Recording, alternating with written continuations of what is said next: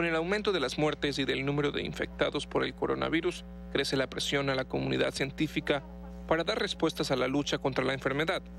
Participan algunos de los principales laboratorios del mundo, como el Instituto Pasteur de París, fundado por el científico Louis Pasteur, cuyo nombre es sinónimo con el desarrollo de la vacuna y la lucha contra las enfermedades infecciosas. Y si bien el objetivo final es encontrar una nueva vacuna contra el virus, esto podría llevar meses o incluso años, ya que requeriría pruebas en animales y en humanos antes de que pueda emplearse.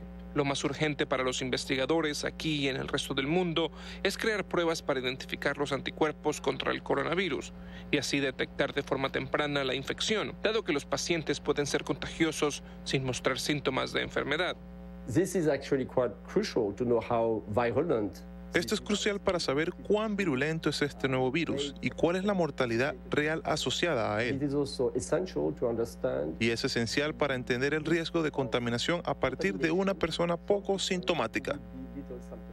Una segunda prioridad para los investigadores es hallar un tratamiento que pueda retrasar o frenar las infecciones por coronavirus con tratamientos existentes, reformulando el propósito de otros medicamentos probados y aprobados para otras enfermedades que pudieran ser eficaces contra el coronavirus. Nuestro objetivo es evaluar y, con suerte, validar estos medicamentos con un nuevo propósito, en tan solo un mes o mes y medio, para proponerlas como soluciones terapéuticas a los pacientes. Lo que según los científicos ha funcionado mucho mejor en el brote de coronavirus que en pandemias anteriores es la cantidad de intercambio de información que existe. Desde principios de enero, cuando China compartió en línea el código genético del virus, científicos de todo el mundo han podido realizar sus propias investigaciones.